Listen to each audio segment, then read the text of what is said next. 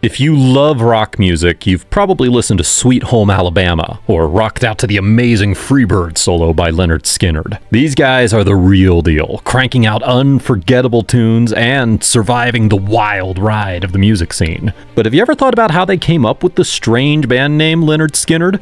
Well, we're about to tell you the full story behind it. Let's begin. Before we talk about the fun story behind the name of Lynyrd Skynyrd, let's go back to where it all started. A high school in Jacksonville, Florida, and a strict gym teacher named Lynyrd Skynyrd. It was the 1960s, a time of rebellious youth, and Lynyrd, with his strict policies, became a bit of a nemesis for the long-haired, rock and roll-loving students. Among these students was Gary Rossington, who would later become the guitarist of Lynyrd Skynyrd. Gary, along with his buddies Ronnie Van Zant, Alan Collins, Larry Junstrom, and Bob Burns, weren't exactly on Lynyrd's list of favorite students. The gym teacher, not a fan of the counterculture sweeping through his hallways, regularly sent these long-haired rebels to the principal's office. Now, let's talk about the turning point. One day, Gary Rossington, fed up with the constant suspension notices he received from the head teacher because of his long hair, decided to show up at school with his father.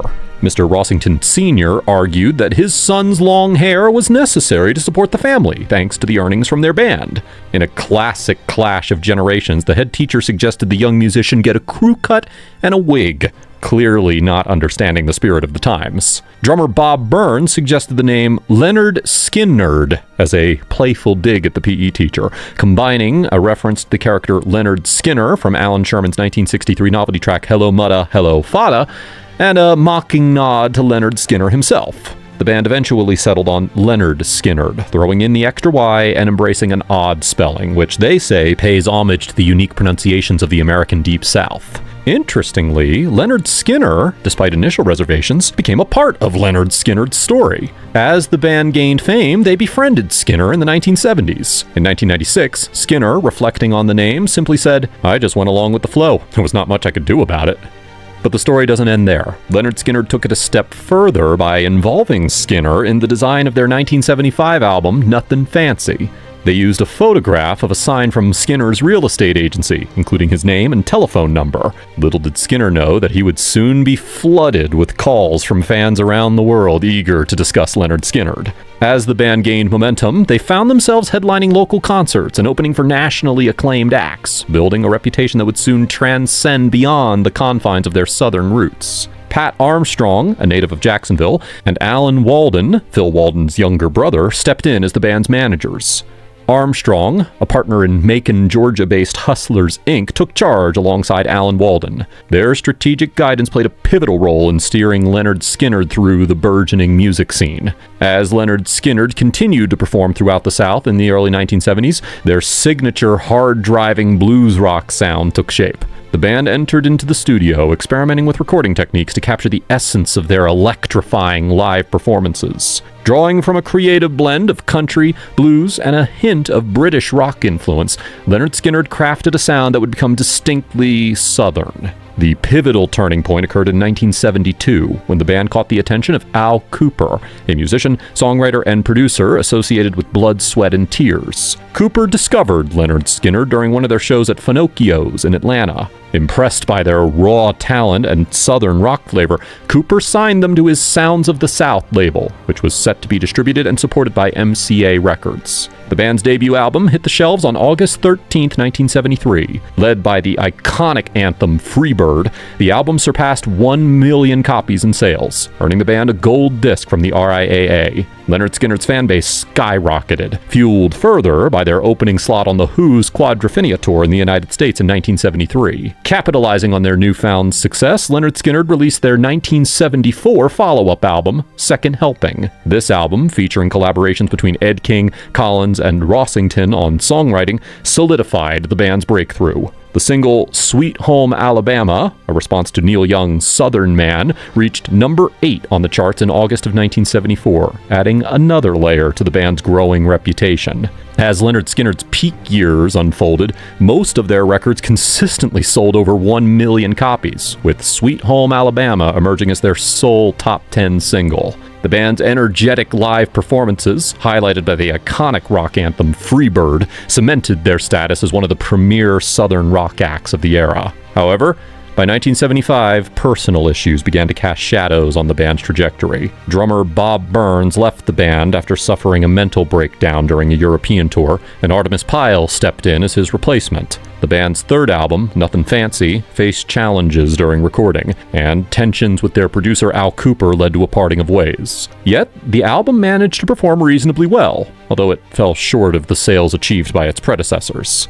Midway through the Nothin' Fancy tour, guitarist Ed King abruptly left the band, following a falling out with frontman Ronnie Van Zant. This unexpected exit marked a shift in the band's dynamic and foreshadowed future challenges that would test their resilience. 1976 brought personal trials for band members Collins and Rossington, both experiencing serious car accidents over Labor Day weekend. Rossington's accident became the inspiration for the cautionary song That Smell, a vivid narrative about drug abuse directed at him and another band member. Despite the growing challenges, Lynyrd Skynyrd pressed on and released their 1977 album Street Survivors. The album showcased the talents of guitarist/vocalist Steve Gaines, who had joined the band just a year earlier. Ronnie Van Zant recognized Gaines as a multi-talented force, claiming that the band would eventually be in his shadow.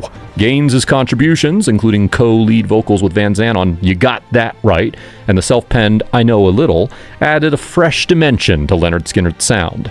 The album's hit singles What's Your Name and That Smell further solidified the band's position in the rock landscape. As the band geared up for their biggest tour yet, highlighted by the timeless anthem Freebird, they were blissfully unaware of the tragic events coming ahead. After a rocking performance in Greenville, South Carolina, on October 19, 1977, Lynyrd Skynyrd went on a chartered flight to Baton Rouge. Unfortunately, the plane ran out of fuel and crashed in a forested area near Gillsburg, Mississippi. The tragic incident claimed the lives of frontman Ronnie Van Zant, guitarist Steve Gaines, backup singer Casey Gaines, assistant road manager Dean Kilpatrick, pilot Walter McCreary, and co-pilot John Gray. Several other band members and crew suffered serious injuries. Remarkably, just 3 days before this devastating event, Lynyrd Skynyrd had released their fifth studio album, Street Survivors. The album, featuring a controversial cover showing the band amid flames, became their second platinum record and reached number 5 on the Billboard 200.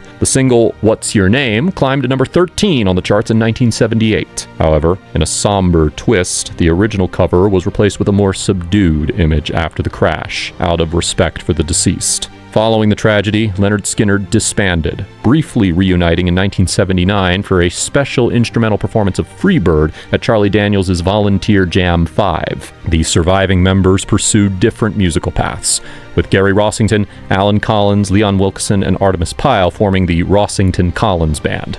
During this hiatus, other members explored solo projects. Billy Powell played keyboards in a Christian rock band named Vision, and Artemis Pyle formed the Artemis Pyle Band in 1982. However, the 1980s were marked by personal challenges for some band members, including the death of Alan Collins' wife and his subsequent paralysis in a car accident. In 1987, Lynyrd Skynyrd reunited for a full-scale tour featuring Gary Rossington, Billy Powell, Leon Wilkeson, Artemis Pyle, and guitarist Ed King, along with Johnny Van Zant as the new lead singer. The reunion, initially intended as a one-time tribute, extended into a prolonged period, sparking legal issues with the widows of Ronnie and Steve. The band released albums in the post-reunion era, with 20 in 1997 and The Last Rebel in 1993. Despite lineup changes, Lynyrd Skynyrd maintained a strong connection to their 1970s era material during concerts. Tragedy struck again in 2001 when bassist Leon Wilkeson passed away due to emphysema and chronic liver disease. Ian Evans replaced him,